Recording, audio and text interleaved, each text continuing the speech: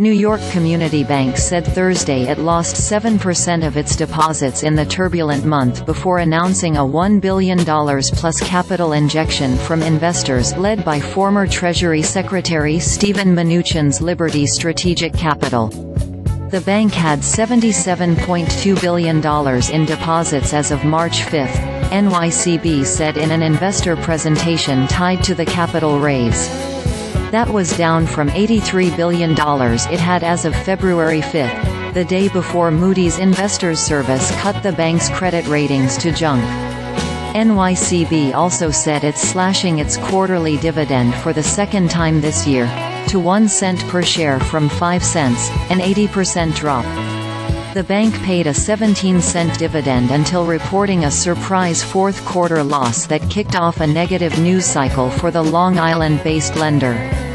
Before announcing a crucial lifeline Thursday from a group of private equity investors led by Mnuchin's Liberty Strategic Capital, NYCB's stock was in a tailspin over concerns about the bank's loan book and deposit base.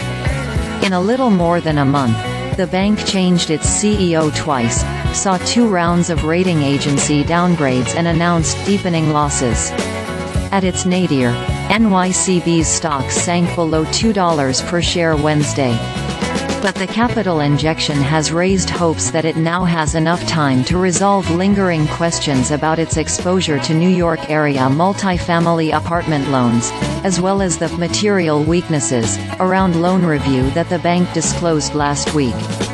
Mnuchin concluded that with a significant strengthening of this balance sheet, this company has the ingredients needed to become a prominent regional bank, NYCB Chairman Alessandro DiNello told analysts Thursday during a call. The investment is an incredible vote of confidence, not only in our new leadership team and reconstituted board, but also in our ability to continue the transformation put in motion a month ago, he said.